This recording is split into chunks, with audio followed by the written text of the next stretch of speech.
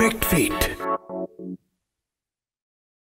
The 4th T20 International of Sri Lanka's tour of Australia will be played at the Melbourne Cricket Ground on Friday the 18th of February.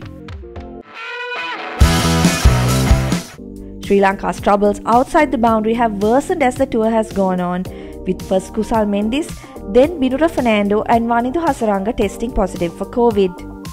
Nuwan Tushara also seemed to pick up a side strain in the 3rd T20, leaving the bowling stocks a little thin going into that 4th game. As it has been all series, Sri Lanka's batting will be under the microscope again, particularly that top order. Though Pathum Nissanka has managed to get runs, none of the others around him in that top 4 have managed anything of significance.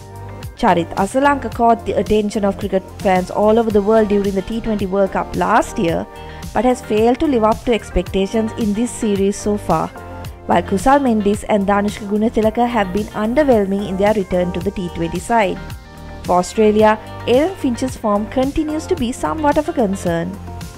The Aussie skipper will be relieved that he won't have to face Hasaranga, however, given the leg spinner has dismissed him thrice in their last 3 encounters.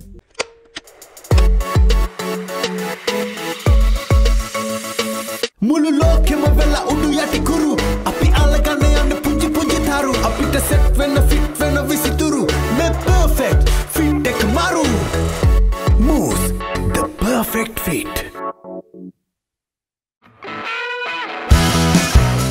It will be interesting to see if Sri Lanka will bring Janith Liyanage into the side, switching Gunathilaka out for Mendis at the top of the order. Kamil Mishara is another option waiting in the wings as an opening batter. On the bowling front, we might see at least one change, with Lahiru Kumara or Shiran Fernando coming in for Tushara.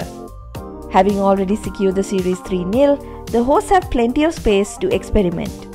They will most likely look to rotate some of the bowlers in the lineup, with Josh Hazlewood, who has been their standout in this series, likely to be rested for this game. With Hasaranga out and Tushara and Fernando unlikely to feature in the 4th game, onus will be on speedster Dushmantha Chamira to carry the bowling attack. The right-arm quick has bowled well throughout the series, particularly in the latter half of the innings, varying his pace and length to great effect. For the hosts, they will be keen to get something big out of Glenn Maxwell, who has had a relatively calm series thus far. The batter has been destructive against Sri Lanka in the past and will be looking forward to facing a depleted bowling attack.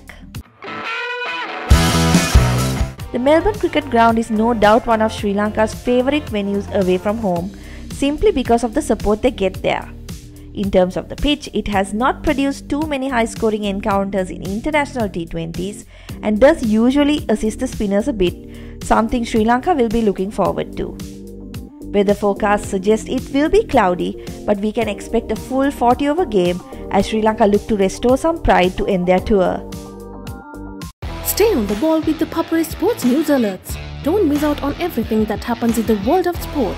Type the Papare and send to 678 to register. ₹30 per month. Conditions apply.